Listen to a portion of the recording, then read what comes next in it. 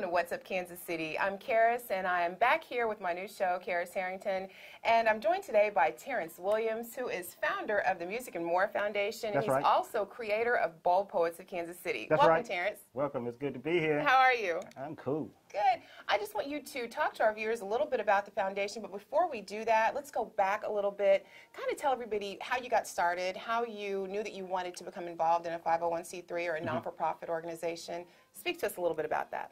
Well, in 2000, I started Knee Deep Publishing, me and my business partner, Gary Staten. And our main project was hip-hop. We did that for years and years and years. Then we sort of transitioned out of that, and I started the Music and More Foundation. About 4 years ago, we issued small grants to public access radio stations, the performing arts, and music organizations. And our main project right now is spoken word or poetry. There was a time when I could call on 12 poets. Now I can call on like 60 poets here in the area. Okay. We produced poetry events at the Unicorn Theater. Then we got too big for that, so we ended up moving to the Nelson Atkins Museum. Okay. Yeah. So you say that right now you can call on about 60 poets. So of that group of poets, what do they do? Do they typically perform regularly with you? Well, the poets, they perform everywhere, from Poetic Notes, which is on Sundays, I believe, 18th and Vine, that's Jason Betts' event.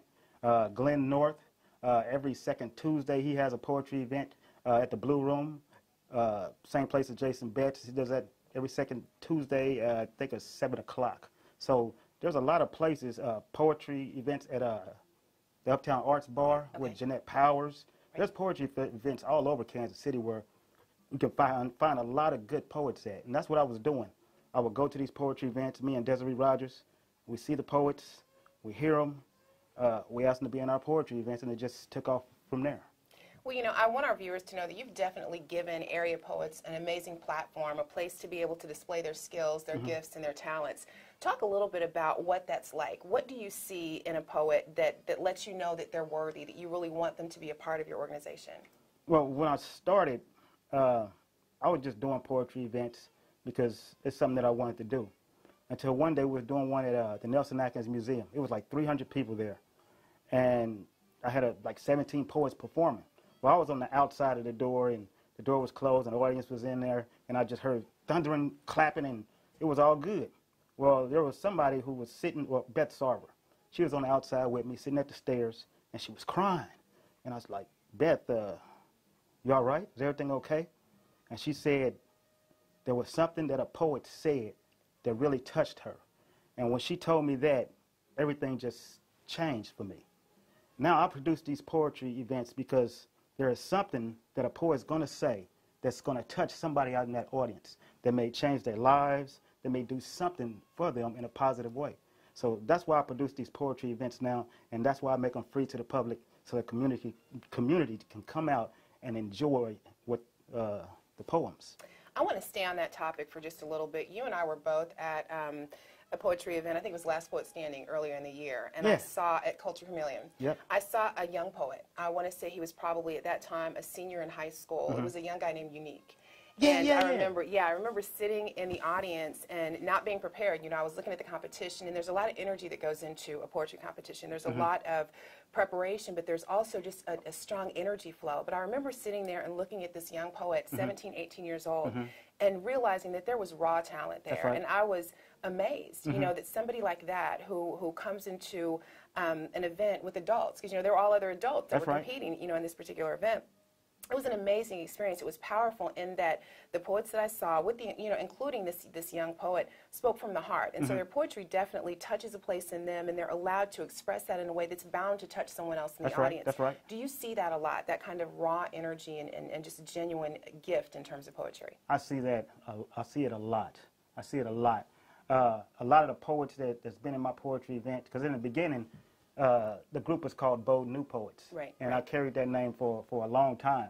Then a lot of poets were saying, well, we're not new, we're veterans at this. And I was like, yeah, you're right. So I dropped the new, and I renamed it Bold Poets of Kansas City, which fits real good. So that's the name that we go with now. And yeah, every poet that's on my stage is phenomenal. They come from the heart. I believe in what they're saying, and that's why I created the Gospel of Poets on KPRT. When we did that, everything just took off. I definitely want to touch on the radio show for a bit, but before we get to that, do you believe, and this is strictly opinion, I think I have my own, can you learn to become a poet, or is that an inherent gift? Is that something that you just have inside of you? I don't know, because I produce a lot of poetry events, and I get a lot of people asking me, am I a poet, or thinking that I'm a poet. I'm not a poet, but I'm a writer. I write a lot of songs, gospel songs. I just write a lot of music, and they all seem to go together and rhyme. So it's hard to say if anybody can be a poet, but if it's in you and you know how to put everything together, then I would say, yeah, you're a poet. You're a spoken word artist. Okay, okay. So let's differentiate a little bit between a poet and a spoken word artist. For people that might not know, the art of spoken word entails performance. It's a performance art. That's right. And so, it encompasses actually being able to be before a crowd and allowing them to see the most personal part of your poetry. That's right. Do you think that's more difficult than a poet who simply writes? And I don't say simply to belittle it, but a poet who writes without the performance piece. When I produce these poetry events, I have storytellers, poets, spoken word artists, all of them are on the stage, and the audience loves them all. So it's hard to say whether that poet is a spoken word artist or that poet is a poet or a storyteller. It's all an art form. Right, right. And I enjoy it. Wonderful. So talk to us a little bit about your radio show. First of all, let's give everybody the times. I want you all to make sure that you take a look at what Terrence does with his poets. It's amazing. Not my poets. Talk about, not his poets, but both poets of Kansas City. Both poets of Kansas City. Okay, so tell us about the radio show.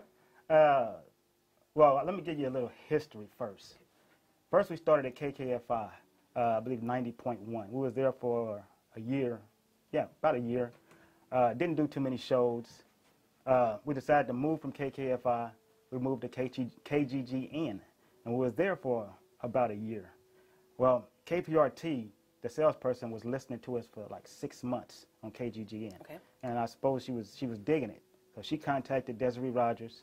Desiree Rogers contacted me. Well, we had a meeting with the salesperson, Aaron McGee, negotiated, talked, and we ended up with our own show on KPRT, 1590 AM, every second Saturday at 6 p.m. Every second Saturday. Let's make sure they get that. Every second Saturday at 6 p.m. Now, if you can't tune in because you don't have a radio or you don't listen to your radio, you can download the app. Just go to Google Play, search KPRT, click on that button, and it'll show up. Or you can go to KPRT's website, www.kprt.com. Go there, click on listen right here, and you can listen to us live. And tell our viewers, what can they expect when they tune in and they're ready to hear some poetry and their spirits are ready to receive it? What can they expect to hear? They can expect to get poetry wasted.